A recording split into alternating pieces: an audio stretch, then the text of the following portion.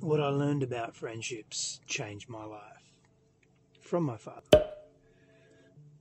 What he taught me about male friendships specifically gave me an opportunity to do what he didn't, to be who he couldn't be in friendship, which was someone that could be deeply trusted, someone that you could share something of great importance to and with, and they would be present to that.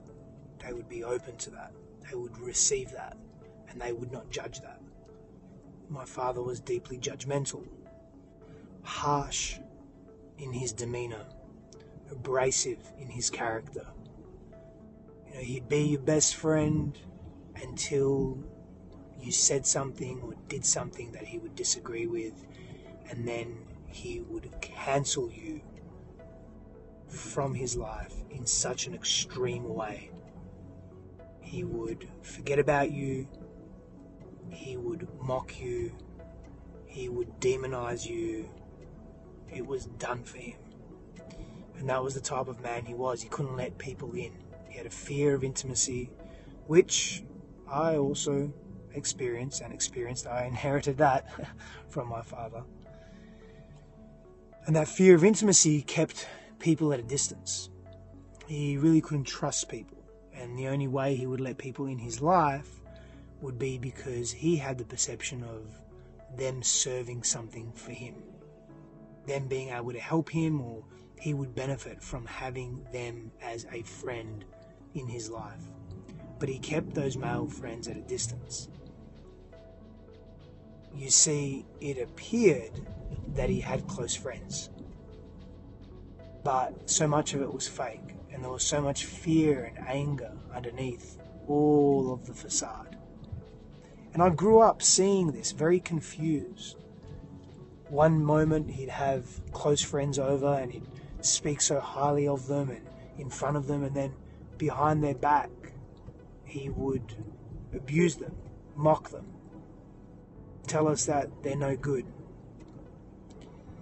And this was confusing for me, and I didn't understand what friendship could be. And so, growing up in a violent household, leaving home, not being at home, was on the top of my list of things to do. And as a teenager, even though I lived in a very strict household and it was very difficult, I would edge my way out of home. And what that ultimately looked like was seeking male friendships outside of home and being in that place of being able to receive other men and trust other men. And I chose, for whatever reasons, to do it differently to how my dad did it. And that was very encouraging for me. I was able to forge healthy male friendships from a place of truth and authenticity. I was able to be supported because I was able to be real and vulnerable with them. And again, I'm not sure exactly how and why, because logic would have said, definitely follow your father's suit. Don't trust men. I couldn't even trust my father. My primary male role model was corrupt in his energetic, emotional, psychological, relational constitution. He was, quote unquote, broken. At least he presented that way. And there was so much confusion.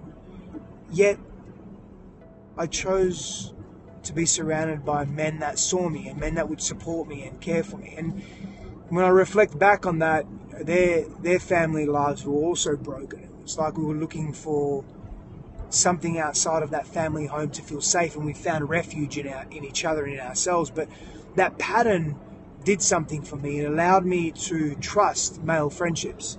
It allowed me to go deeper into that place and be able to be seen and witnessed by other men, to be challenged by other men in healthy ways. Now, I couldn't always allow that to transpire because it was difficult for me.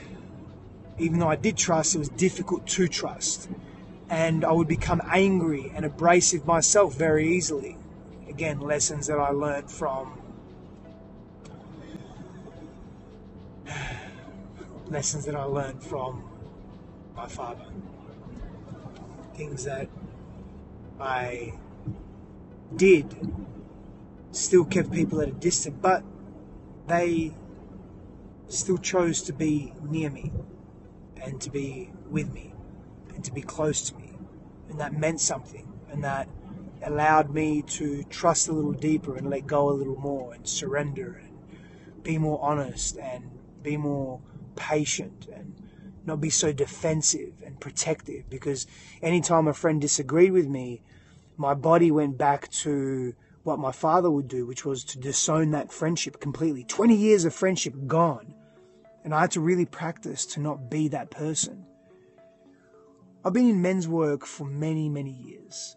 And one of the biggest pain points men experience is not having solid male friendships, healthy, reliable, consistent male friendships. Men that they can trust, that they can be challenged by, called forward by, told that they could be doing life just a little better, and to show up to that, to be supported through their difficulties and hardships, to be able to share their pain and fear and not take it on their own. I've been very blessed to have that experience directly for so many years, and I feel deeply grateful for that. Men need men, full stop. Men need healthy men. And we need to know that we can trust other people so that we can begin to release the baggage that we carry, that we can be more present human beings for ourselves, for our families, for our communities, for the world, for the earth. Men need good men.